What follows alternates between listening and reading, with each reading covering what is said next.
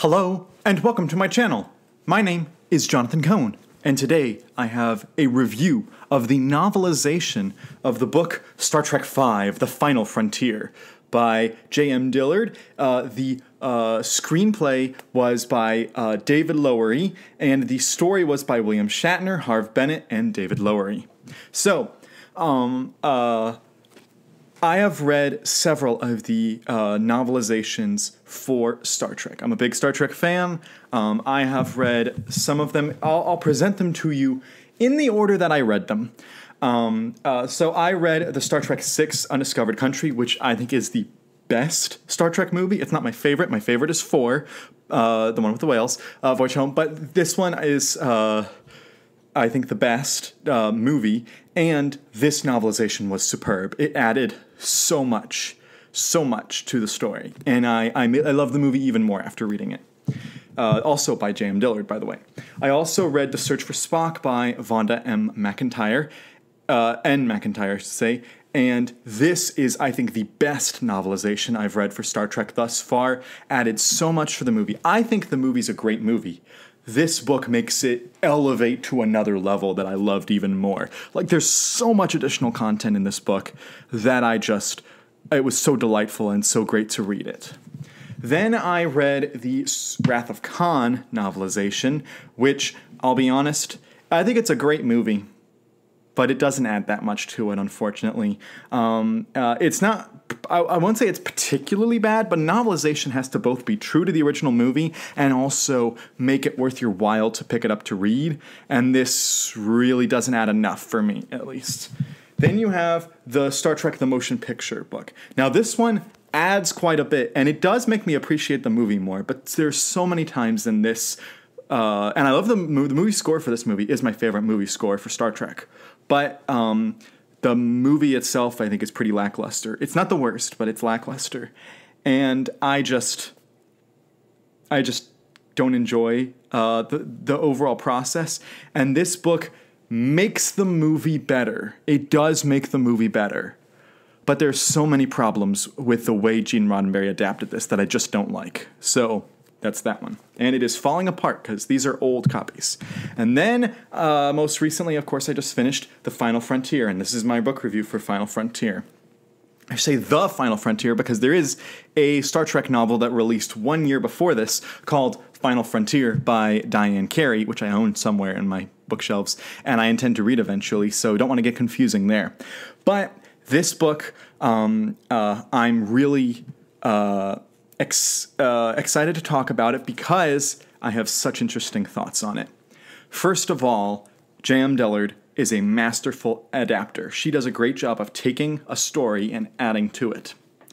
The problem is, this is such a bad story, it's such a bad movie, and then the story for the movie is so bad that even J.M. Dillard can't make it better. And I don't like to bash movies or bash books too much, so I won't spend too long on the movie, but the whole sequence of going through the Great Barrier just does not work for me on so many levels.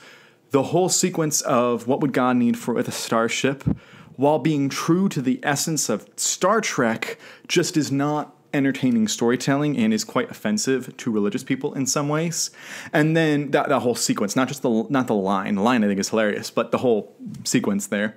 And then also the idea that William Shatner and the rest of the team writing this movie decide, and of course if there's going to be spoilers because this movie is like 30 years old, so there's spoilers. William Shatner and the crew here decides to just create a half-brother for Spock that Spock's never mentioned in a single novel or comic or anything or anything else. He's never mentioned it. He's never thought of it. That is like the cardinal rule of franchise work or tie-in work, is you do not make an unknown family member, especially siblings. Now, you can be like a child you've never met yet. That's fine. That's what they did that in Picard.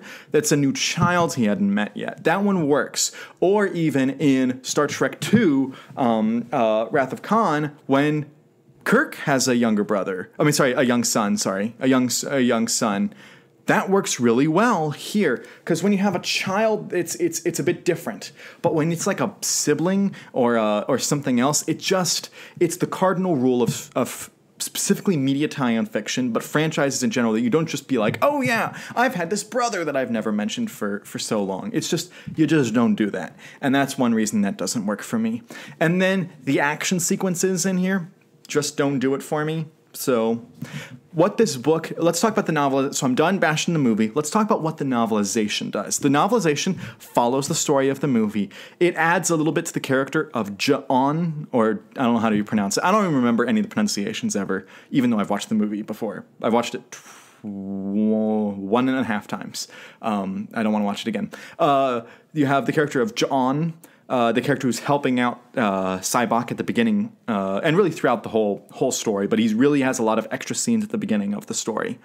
And then also, when Sybok is going around brainwashing everyone, when he touches someone, you go inside their perspective and see how the brainwashing is happening, and you see what their reaction is and where their mind goes and things like that. And you see Sulu and Scotty and Chekhov, and you see all of them go in their each individual unique places. And I really appreciated that J.M. Dillard did this, because it makes this more interesting of a story. It make a full cast, because in the movies, specifically this one, but in all the movies, they tended to just make it about the big three, about Kirk, Spock, and McCoy, and they forgot about the rest of the cast. This does it in such a way that they're all a very important part of it.